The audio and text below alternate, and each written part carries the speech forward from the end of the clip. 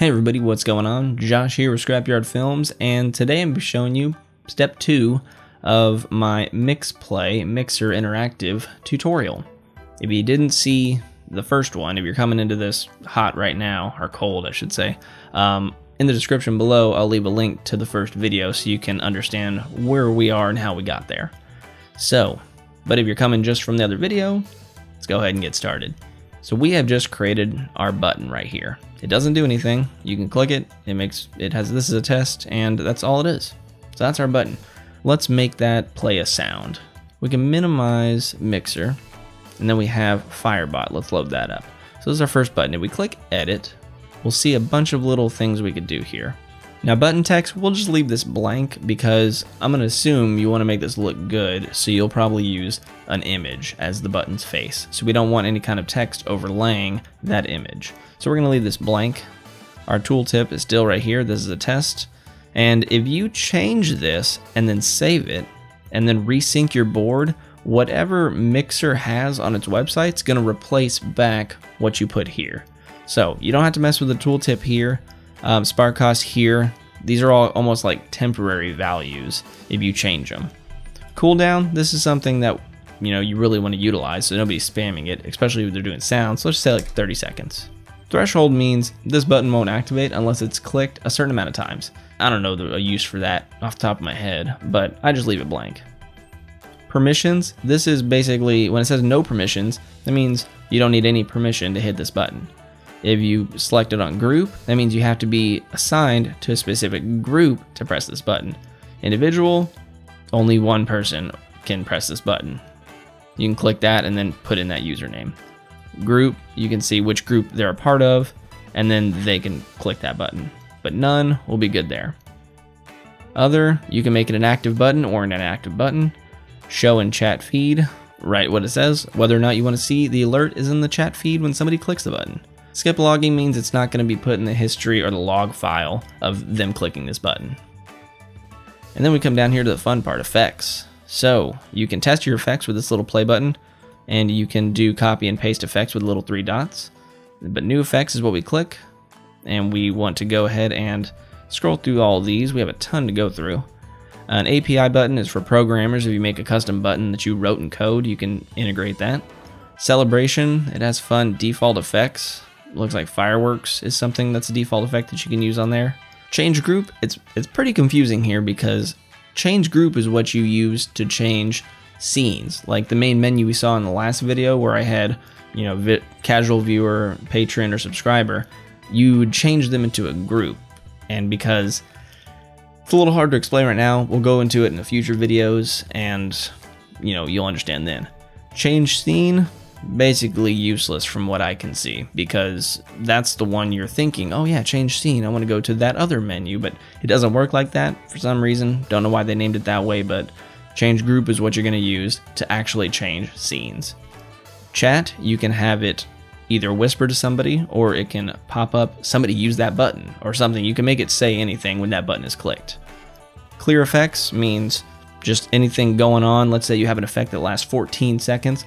Somebody can click that button and wipes it all out. Cooldown, you can program this button to start a cooldown on other buttons. Delay is used to put in between effects that you layer up here. So let's say if you put in like 4 sounds, if you play it, it's going to play all 4 sounds at the exact same time.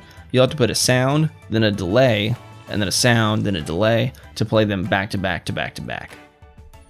Dice, roll dice in chat. That's some sort of interactive deal that the bot can do.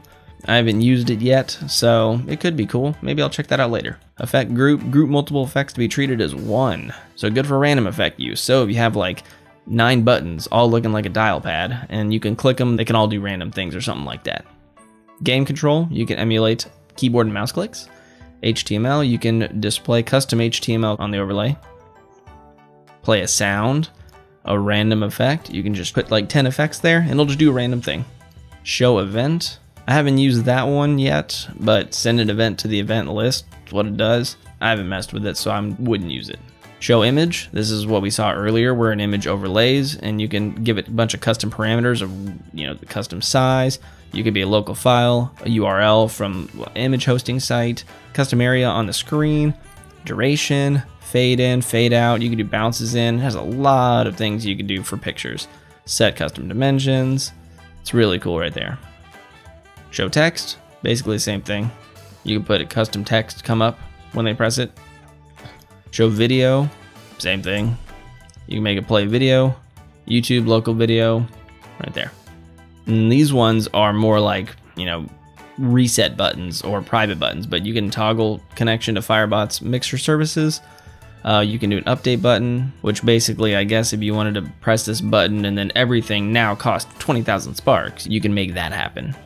Write text to file can be like something like you're keeping a log of how many times that's being used. So you just choose like a doc file on your computer, and then the text that every time this gets pressed, it says, oh, that person pressed that button.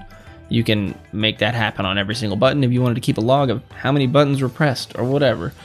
You know, there's a lot of uses for all these different things, but we're just going to do one simple one right now, and we're going to play a sound. So I'm going to choose a file right here.